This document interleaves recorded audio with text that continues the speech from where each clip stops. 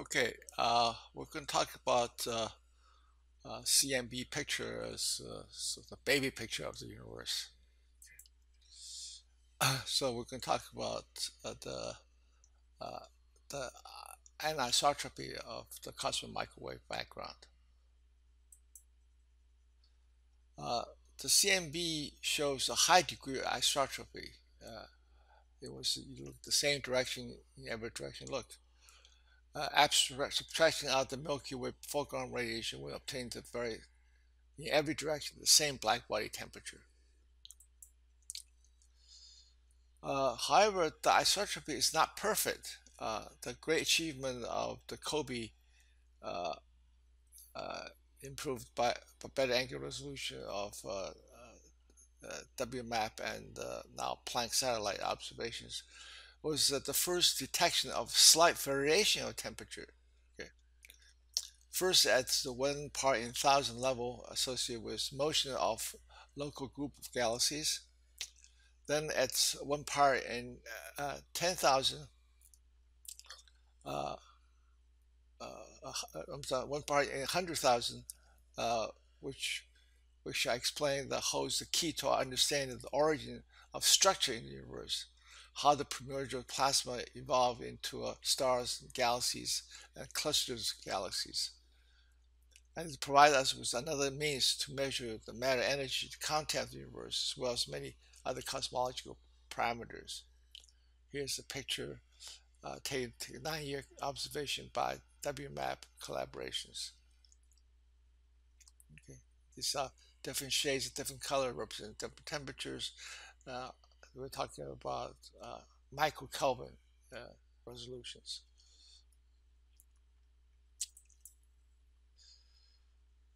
So the CMB astrography turns out is a primary means for quantitative cosmology. And here's a picture by European Space Agency Planck satellite. It was launched in 2009 to study CMB in even greater detail than ever before. It covers a wider frequency range in more bands and at higher sensitivity than WMAP.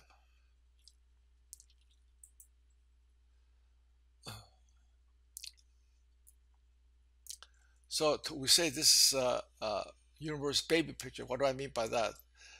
The free stream photons creates around photon decoupling time uh, 380,000 years ago, after the Big Bang, and the universe has an approximate age of, since the universe has an approximate age of 14 billion years. So if we regard the universe, let's say, regard the universe as a 100-year-old person, and so the age 100, the age divided by this time when the picture was created, it's trying to be around by 365 times 100. So it's so the CN, if the universe is about 100-year-old, the CMB picture is like a baby, 1 day old baby picture.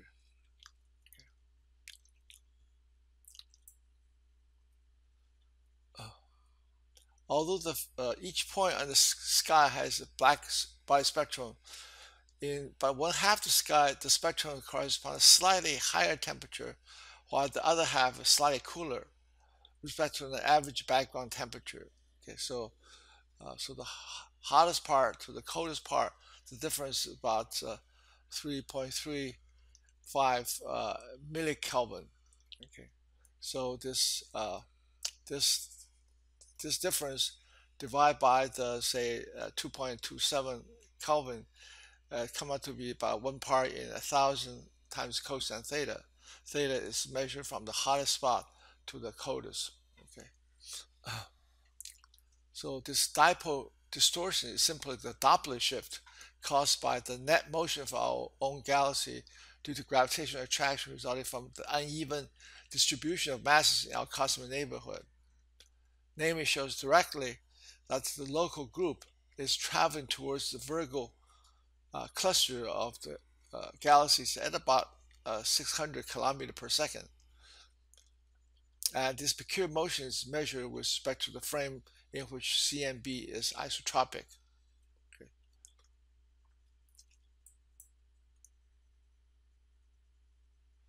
So CMB rest frame is sort of the inertial frame for us. The existence of such a CMB rest frame does not contradict special relativity.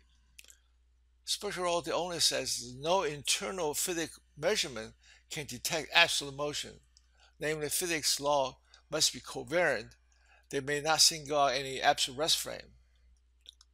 And covariance does not mean that we cannot compare motion relative to cosmic structure, such as microwave background. Space may not be thin, but the CMB certainly is. You know, space not a thing means space physical equation be independent of coordinates, but CMB is a particular thing. It could be a particular coordinates. Nor does CMB rest frame violate the isotropy assumption underlying the Robertson-Walker space-time, because each point in isotropic space-time must have an observer defined by the respect to the covariant frame, to whom the universe appears the same in every direction. But there's no reason to expect the Earth or Sun or Milky Way or local group to be at rest. There's certainly no expectation that every observer sees the same thing every day, everywhere he looks. But at the same time, there's no definite explanation why the CMB rest frame defines the inertial frame for us. Of course, the Mach's principle would certainly suggest there's not coincidence. There's a reason. For example, you expect that the average mass determines the inertia.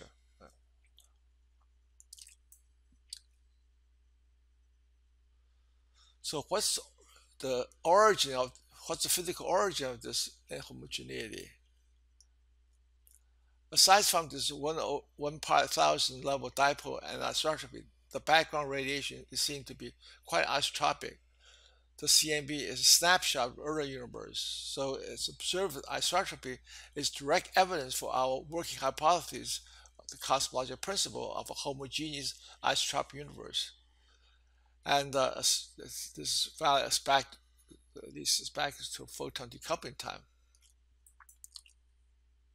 Nevertheless, the isotropy should not be perfect because the observed universe has all sorts of structures, some superclass clusters, galaxies, and large voids are as large as 100 megaparsec across. Such a basic feature of our universe must be reflected in the CMB in the form of smooth temperature anisotropy.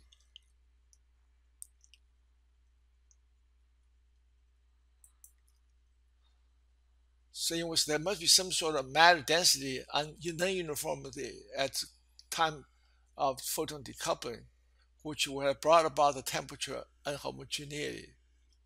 Because then the photons travel from denser region will be gravitational redshifted and therefore arrive cooler, while the photon from less dense region would do less work and arrive warmer. So therefore resulting in slight temperature unevenness. This is a picture of the cosmic background with slight different temperature. Such a small temperature variations, about 30 microkelvin, coming from different directions, were finally detected, providing evidence for a primordial density and non-uniformity that under gravitational attraction grew into the structure of stars, galaxies, cluster galaxies that we observe today.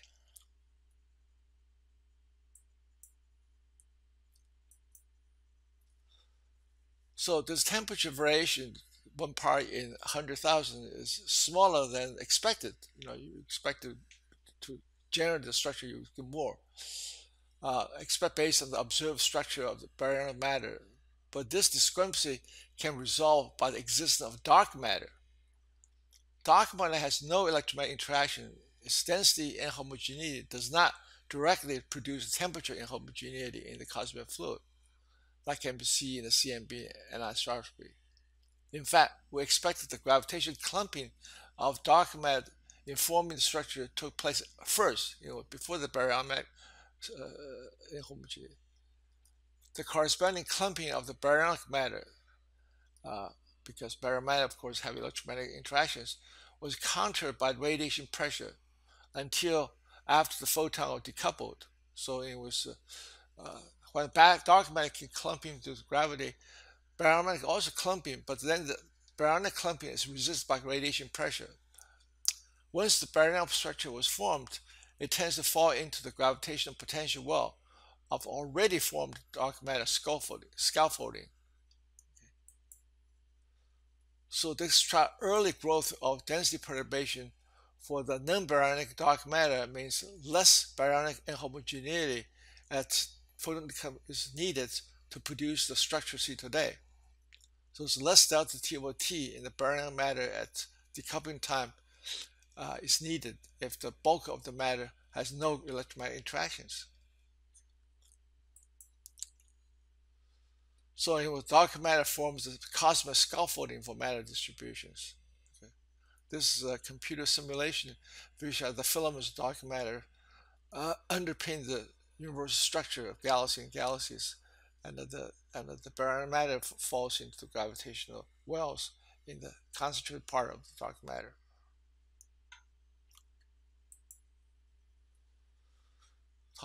Cosmic inflation, primordial gravitational waves, and the CMB pulsation. This is really a chapter 10 material, but I'll just give you a preview. Where did the primordial density perturbation come from? Okay.